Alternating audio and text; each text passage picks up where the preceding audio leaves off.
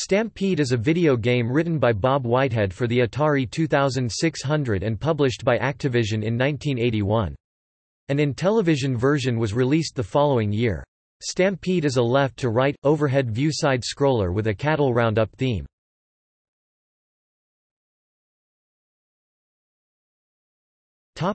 Gameplay. An Activision catalog from 1982 advertised Stampede in the following way. Ready for a little roundup? With Stampede by Activision, you'll have to ride fast and rope even faster. Those little doggies seem to be everywhere, and they're all worth points. But, be careful. Your old horse can get a little edgy, especially when you take your eyes off the trail. So, head out west for hours of fun with Stampede. The objective of Stampede is to round up all of the cattle you encounter. To do so, the player must lasso each one in order to capture it. The player is initially only allowed to let 2 cattle pass. If a third one slips by, the game is over. An important caveat to this is that the player gets 1 extra free pass for every 1,000 points scored. So, if a player were at 2,000 points and had not yet let any cattle pass, then he or she would be allowed to let 4 cattle pass before the 5th one ended the game, assuming he or she did not reach 3,000.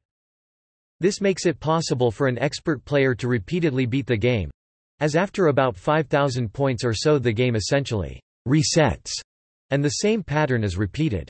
According to David Yancey, there is a bug which makes it so that the game will typically only allow you to play in a loop for 8 playthroughs. Apparently, however, there is a version of the game with a different binary which allows one to continue to accrue points until the score 99,999 is reached.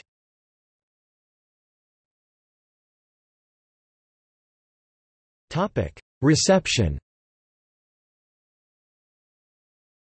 Stampede was favorably reviewed in 1982 by Video Magazine, where it was described as a thrilling representation of rope riding, boasting charming visuals.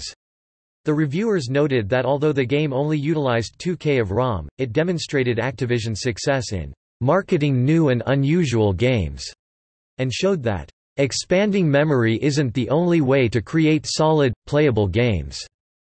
Richard A. Edwards reviewed the Atari version of Stampede in the Space Gamer No. 53. Edwards commented that, "This is one of the best combined strategy and action games for the Atari system. Go rope yourself a copy, pardners." In 1983, Video Games stated that the Intellivision version of Stampede was easier than the difficult Atari 2600 original with identical graphics.